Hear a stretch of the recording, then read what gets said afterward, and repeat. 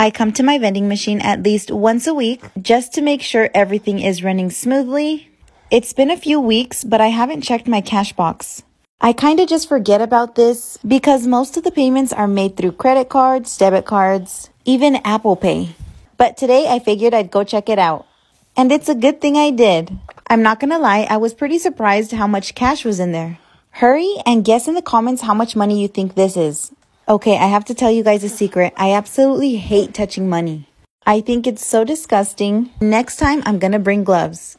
So I'm just separating the money, making it easier for me to count. And yes, I washed my hands immediately after.